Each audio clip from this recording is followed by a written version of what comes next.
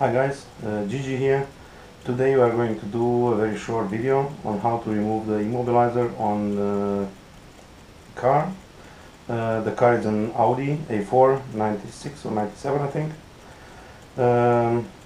Remove the immobilizer from the ECU. Why? Because the customer changed the immobilizer box, but he didn't thought about, I will change the immobilizer and the car will not start. So he just called me and said, my car doesn't start.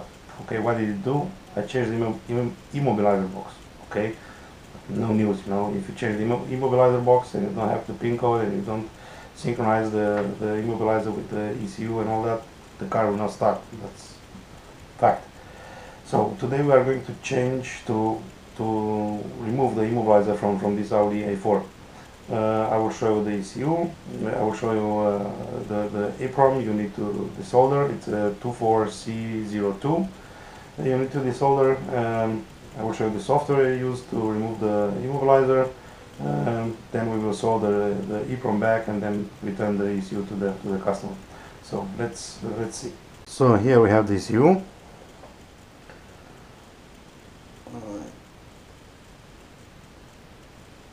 I think you can see it. It's a Bosch. It's a Motronic M321. You can always find what kind of engine control management is this by looking up the Bosch part number. If you go on Google and just search for Bosch reference number, you will get a site where you can input this number, and it will tell you exactly what type of engine management control unit you have here. I will put the link in the description of the video. So we will have to open the box. I have 4 screws, 1, 2, 3, 4, remove, and then this whole piece will come out, and then we will look for the EEPROM. So now the ECU is open. I'll just have to take it out. Prying with a screwdriver here. Okay, now it's open.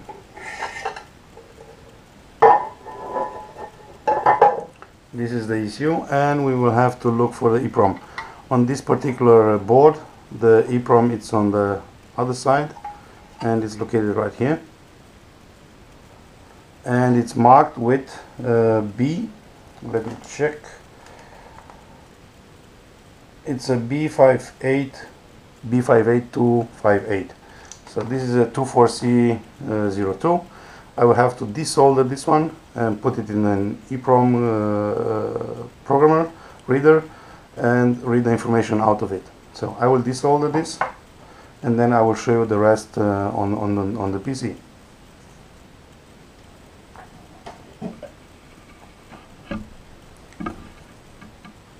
For desoldering, I'm going to use a hot iron gun. You heat it up a little by little and holding with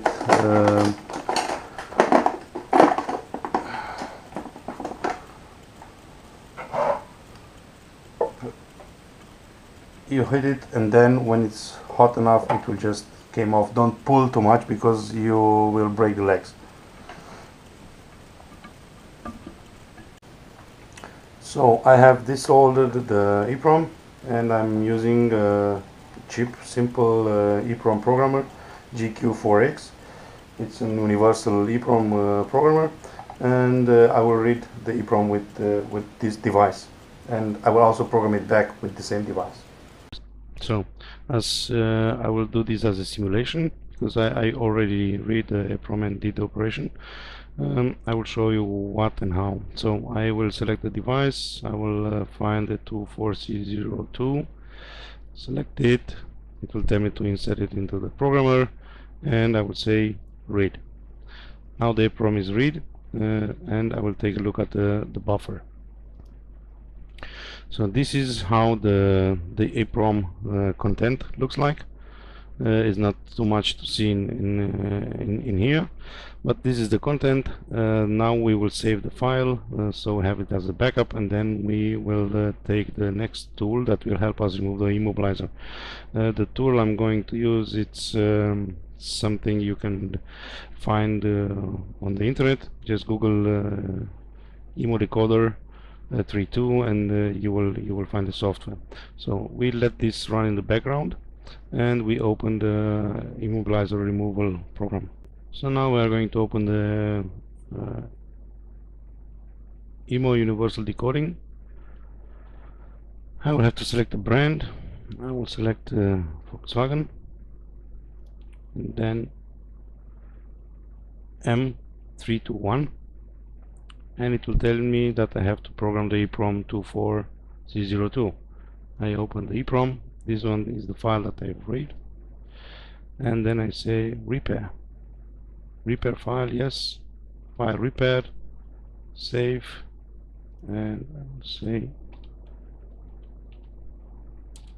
EEPROM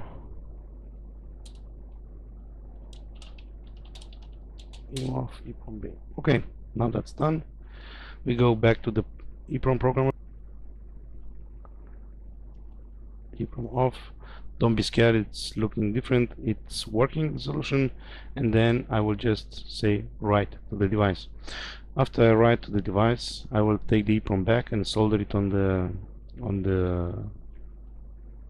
ECU and give it to the customer. The customer will just have to disconnect the battery, connect the ECU, connect the battery again, and start the car. So that's how you do it.